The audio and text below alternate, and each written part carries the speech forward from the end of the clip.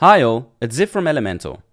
In this tutorial, I'll go over how to create and design a 404 error page template with Elementor's theme builder.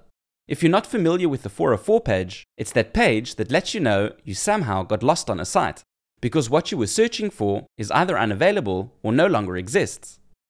So how do you create a 404 page template? Let's jump in and see how easy it is. In Theme Builder, click here to create a new 404 template. You can choose one of many pre-built 404 templates from the library, or create one from scratch by closing the library.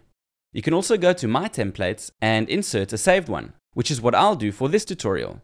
When inserting a template, you'll be asked if you'd like to import its document settings, as it may override previous ones. I'll go ahead and click Yes.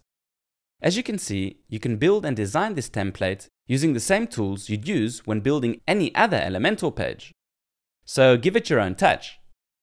And once it's all set, click Publish. And in Conditions, you'll see that it's already set to be applied as the 404 page on your site. Don't forget to click Save and Close. And that's it. Now let's see what happens when we go to a page that doesn't exist on the site. Perfect. Works like a charm. Remember, 404 pages are really important.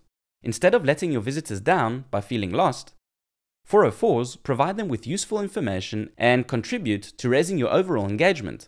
So go ahead, have fun designing your 404 error page template, and don't forget to subscribe to our YouTube channel for more tips and tutorials. Ciao for now!